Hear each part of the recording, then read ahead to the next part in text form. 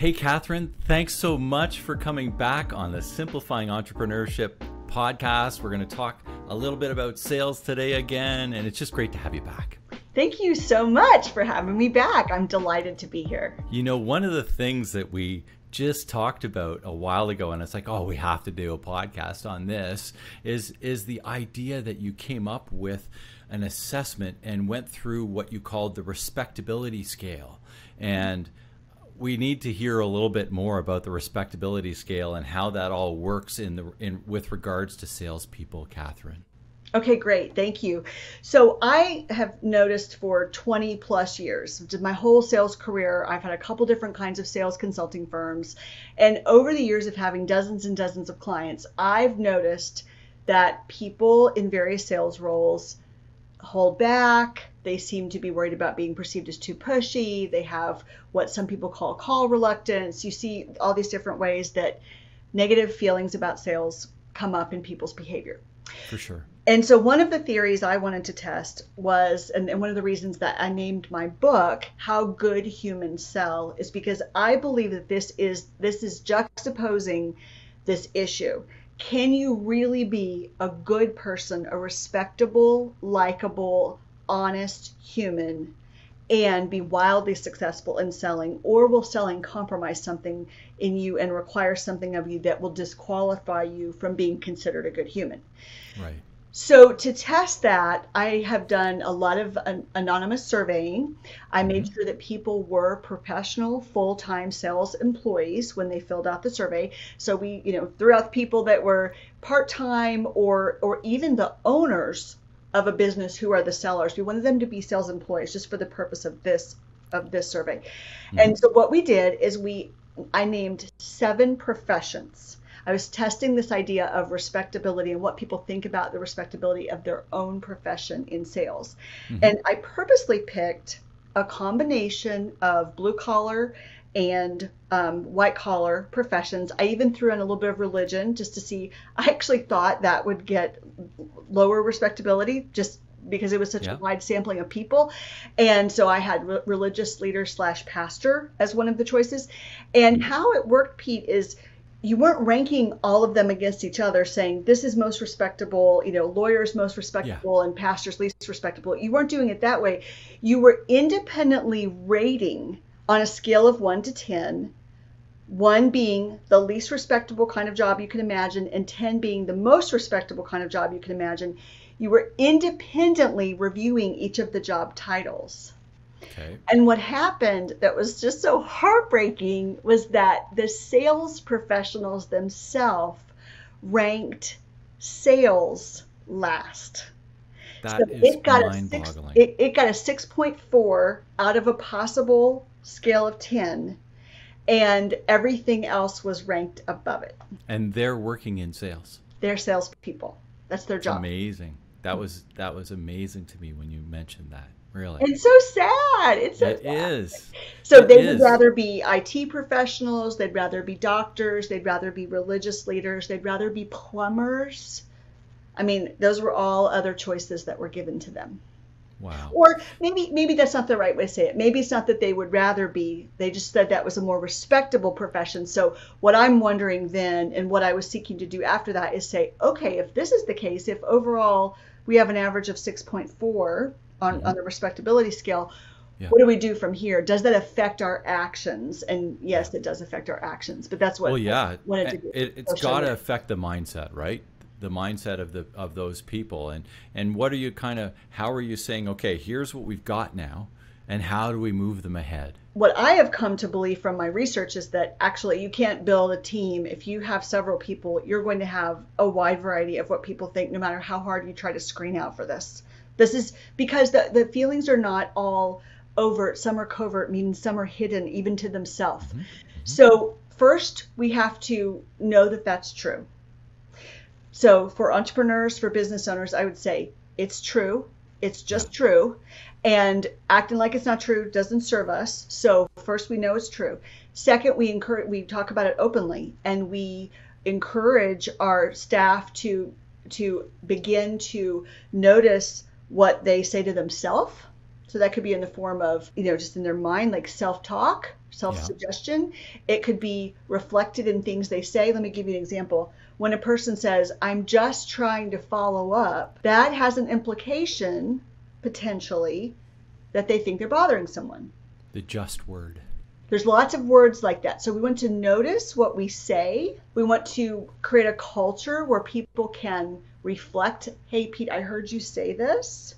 Because these are also nervous fillers, so we don't always know when we're doing those things. Right. We train ourselves to listen to ourselves. We know what's going on between our ears. Nobody else knows. We start practicing paying attention. We notice what our coworkers are saying. We watch what kind of culture we're building. We're honest about this issue. And then there are other ways that you can go about reframing sales and building a different culture and even building different individual beliefs about what's possible and what purpose sales can serve inside a business. But you have to be very deliberate about the way you manage a team, what you encourage them to do themselves to build up these beliefs. There's steps you can take for that. By the way, tell us a little bit about your book that was recently released. Thank you. Yeah. Thank you. So the book is called How Good Humans Sell. It's a combination of some of the things we're talking about here with some original research, how social science applies to selling. So I talk about phenomenons like how does cognitive dissonance show up in selling? How does imposter syndrome show up in selling? A helpful effect we talk about is the spotlight effect. Like part of why people shrink back and don't pursue and follow up on leads as much as they should is because they actually mistakenly think the spotlight is on them and they think people are paying attention when they're not.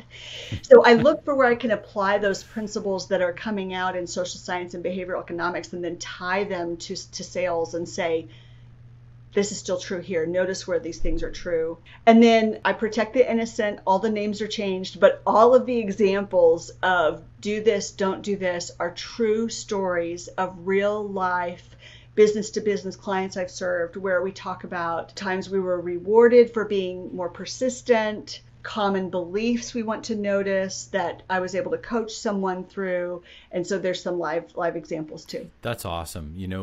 They're stories, right? And we're both sort of affiliated with on the story brand side of things with Business Made Simple, and you're a story brand certified coach as well. And those stories make the book that much better too, right? In fact, the last chapter of the book, in chapter 8, it's not very long. It's 110 pages, not a long paperback.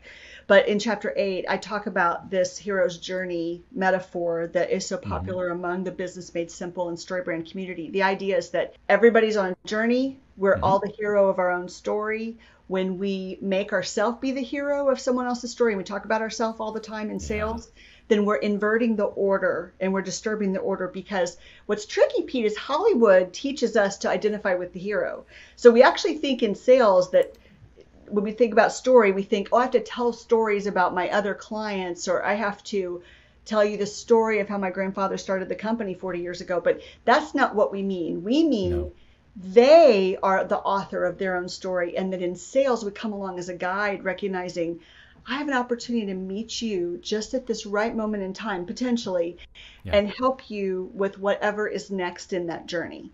And when I see myself in that role, I should have more confidence, since in movies and literature, the guide is the one that actually is the stronger character. Yes, absolutely. And I mean, I think some of the stuff you wrote, the idea that they're looking for status and security and comfort, right? And you're there to guide them through that. Do you want to tackle that a little bit? So I put status, security, and comfort in, I talk about those as what I call the MVP list.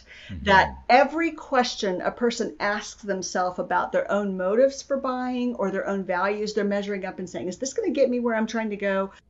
Any possible internal question, I mean internal like in the head and heart, the person is considering while making a purchase. How much do I value this? How much do I want it? Will this make me look good? Is this a threat to me? Will this help me get promoted? Will this make me get demoted? All those questions can be characterized into those 3 bubbles. So picture these 3 circles that have this middle point that's comfort, security, and status. Everything a person worries about falls in those 3 categories. That's so awesome. Whether I'm selling shoes or I'm selling software or I'm selling sales training services, I'm evaluating the quality of the thing before me. So it is truly, I don't want to have a broken pair of shoes or bad sales training, but I'm also simultaneously evaluating comfort, status, security. And when a salesperson understands that, then they ask questions that get the prospect to begin to share things. They may not divulge all of it, but they could give you hints. They could give you information that help you realize I can really help this person. And you have this moment where you see opportunities to be a guide. And that's where you start really feeling good about your job, right? That when we kind of started off saying that, you know, all of the respectability was low, it's like you start really feeling that power that you're contributing and you're doing really well. You know, one of the things we like to do on the podcast is gives people a few actionable steps. And, you know, how can you be a good human and sell a lot more than you are right now? What would be a couple of good steps for salespeople and for business leaders that are listening? Because business leaders are selling every day too. They're selling internally to themselves, like to their own teams and all that sort of stuff. They have to sell their vision, and they also are selling externally as well. So what would a couple of action steps be as sort of a final takeaway here for the day?